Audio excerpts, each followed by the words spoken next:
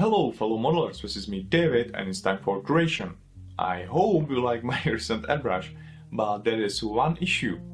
I'm expecting if you will build the airbrush, then you will also need compressor, and this stuff is mostly more expensive than airbrush. But do not be sad, I have a solution even for this. So you don't need to spend something like $200 on your hobby compressor. And this is only a short bonus video, so it will be straightforward, because you can simply buy this pressure sprayer for garden herbicides for $10. And that is all, thank you for watching and see you next time.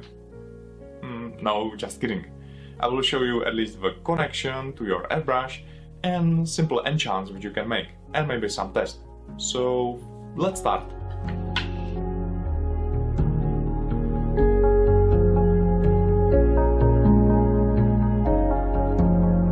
I must say that it is not a joke, because when I started with the models, I used a similar pressure sprayer for 3 years and built a lot of models with it, so it is really usable and tested in practice.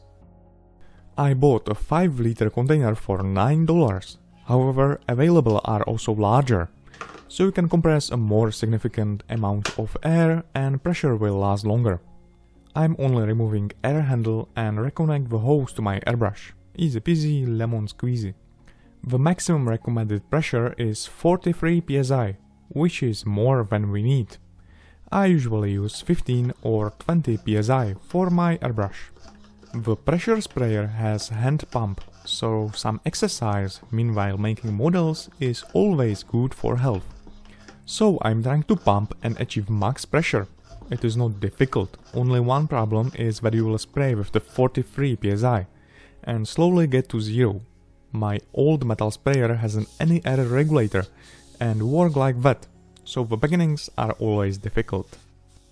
This is not what I recommend, because inconsistent pressure is sometimes tricky. Therefore I bought this China error regulator with a nanometer for $8. Thus you know how much pressure is in the bottle, and you can set a consistent 15 or 20 psi pressure intake to your airbrush.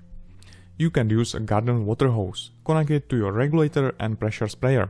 Fixed position with a construction steel clamps.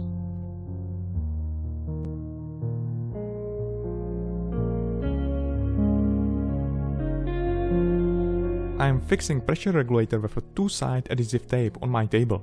This way you can comfortably monitor or modify pressure.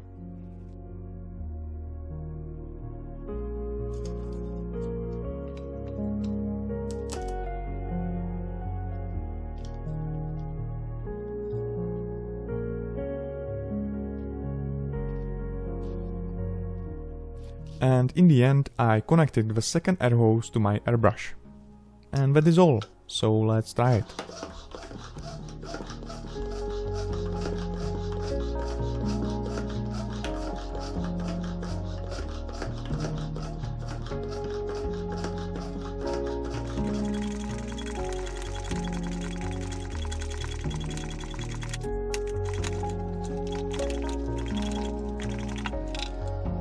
You can see that I achieved 35 psi, and with the regulator valve I can easily set and reduce the pressure to 15 psi. Okay then, now test for airbrush and how long the pressure lasts. I emphasize that it is only a small 5-liter bottle, so if you will buy a large one the pressure will last longer, but on the other hand it will also take more time to pressurize it, so it is not win-win in this case.